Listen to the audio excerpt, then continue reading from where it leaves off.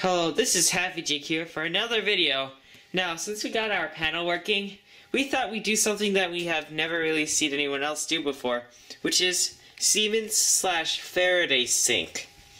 So, basically this panel, UMHU will make a video of it later. It is set onto continuous horn, but it is a two-wire device that has 4 terminals on the back though.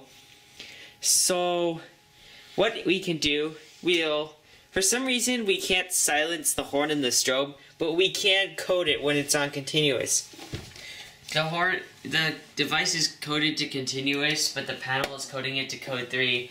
And if it were just on regular power or without sync, this device would act very differently than how it does. Yeah. So let's demonstrate that in 3, 2, 1.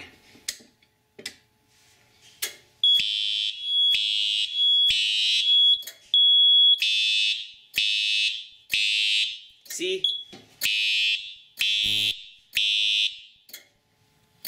See the strobe flashing when it's not being powered. When the horn isn't being powered. Yeah. And you can hear a relay clicking every time the strobe flashes.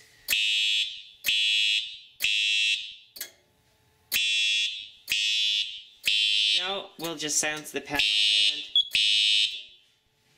and it completely stops, unfortunately.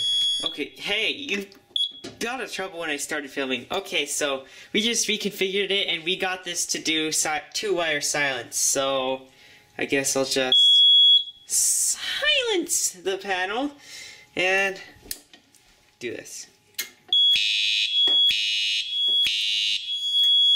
As you can see, it's doing the same thing it was earlier. It's just acknowledge the panel stops, and when I press silence,